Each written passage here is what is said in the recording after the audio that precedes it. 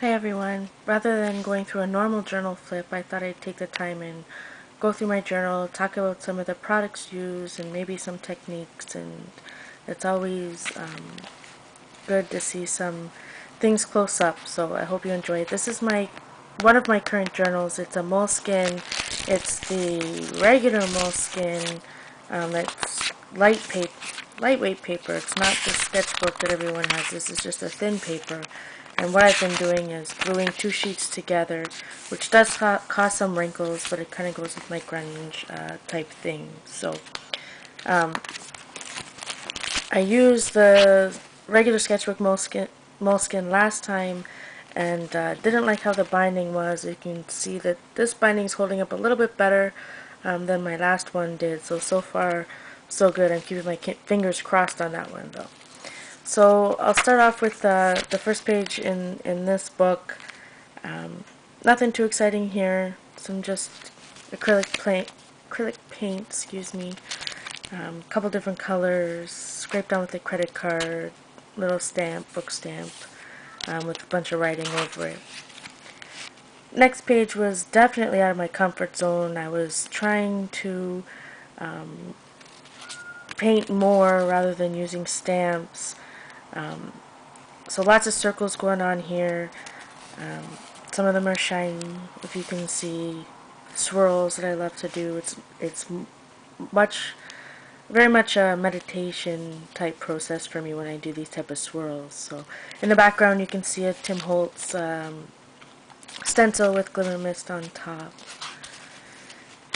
Next page, this was a magazine image transfer technique with some gel medium. Definitely like the grunge look that came out of it. Love these basic gray rub-ons. They're slightly old, as in a lot of the scrapbook products I use in my journals. I've loved them so much, I've hoarded them for so long, and finally in this platform I find that I can use my scrapbook supplies and just love them. So you'll see a lot of scrapbook supplies in my artwork. So this is kind of interesting. This was a alcohol ink, and the alcohol ink somehow bled through the white gel pen that I used to write on top. So that was kind of cool. Very bright page. Just a little bit of pink, and again some hand drawn circles. I used some glazed black gel pen. Did a lot of meditative type doodling around the edges, but this is as close as the doodling as I got, and not too bad. Didn't turn out too bad. Next page, I was again playing with alcohol ink, this time without any gesso on the paper, so or on the pages beforehand. So what happened is the gesso kind of, without the gesso, the alcohol ink just bleeds into the paper. So kind of a different technique for sure. Had some random cutout magazine images, and this hand drawn is supposed to be a glass. Not quite sure what I was going for there, but kind of worked out okay because it held my journaling. So this page, it's a technique I use where I put gesso down and squeeze the pages together. End up getting this kind of cool technique. Sorry for the shadow. Once you open the pages up and just put some golden glazes on top.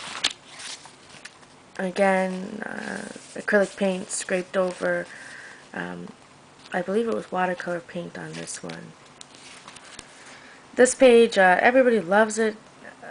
For me, very outside my style, outside my comfort zone. A lot of people ask me if I drew this bird. Definitely not. This is a K & Company die cut image that I bought at Michael's. Again, that Tim Holtz screen stencil. It was actually from the pages couple back where I used it in the background, and then I put it in between my journal pages and got this, not the negative effect, but I guess it's the positive effect of that. So that was fun. Very busy page, lots going on here. More of my typical style for sure. Some really old ephemera. So fun using stuff that's at least 5 years old that I've had in my stash. So Lots of bright colors, multiple layers of paints in the background, just acrylic on acrylic, and then if you can see kind of like this square here, that's Tim Holtz distress ink, just kind of direct to paper technique. The next page, again, very busy. It was one of the pages I did while I was traveling. I was very limited supplies, so you can see in the background some really old scrapbook paper. I'm like, we're talking 8 years old, but again, so fun to use. I used a rubber stamp with gesso on top to make these different borders. Another page done in a hotel room with limited supplies. Used some homemade glimmer spray. Threw a really cheap plastic stencil in the background here. Couple scraps of paper. Used my paint dabber to make these random stamping. This page was kind of fun. I started it while I was in the Toronto airport waiting for a plane, took out my Koi watercolor travel set and just kind of went to town. I've never haven't experienced doing any type of art in public, so it was really interesting to just, put on my iPod and paint, and had a couple people come up and strike up a conversation with me, so it was really, really interesting. I'm definitely a private type person, so very much an experience. This was a page I did in the hotel. I really, sorry, my lighting is pretty bad. This is one of my first videos, my first video talking, so please bear with me while I get everything set up. But this is a crackle finish dimensional paint that I've had for a while. Again, just through that same alphabet stencil I had a few pages ago. I love putting texture type pieces in my journals that I can go back and rub my fingers over, my hands over, and love putting texture. This page I started while I was on the road, same type of colors. Finished it while I was at home. Put a little pocket that has my journaling in here. As most people know, I'm a very real journaler. I post pretty much everything I do online and don't censor, but there are still some things that are a little too private to put out into the world, so I kind of like that pocket. Always love a good pocket or flap or an interactive page of some type, but really love the colors on this and how it turned out. Some old scrapbook paper there.